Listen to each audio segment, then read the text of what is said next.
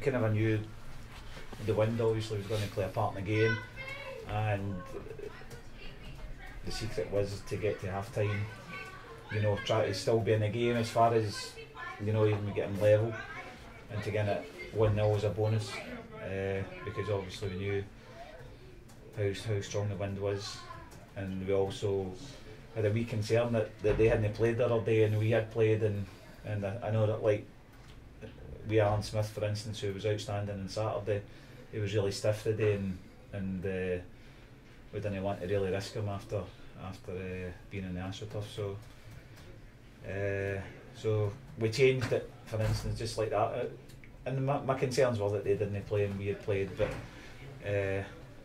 you know, we were so professional in the second half.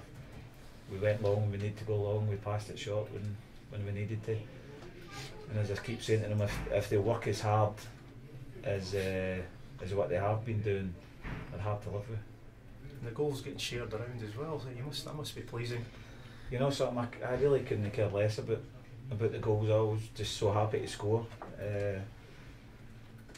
As long as Rory gets his goal, that's the thing. And it was good to get him off there, because it's a tough week with, you know, we're having the 3 games and 2 of them on AstroTurf, so I was delighted again I was able to make the changes early and get the boys on and spread the game time a bit. Must be kind of confident of kind of putting goals past anybody at the minute. Well, we've got some good players, and you know, I think we got a really good lift on Saturday.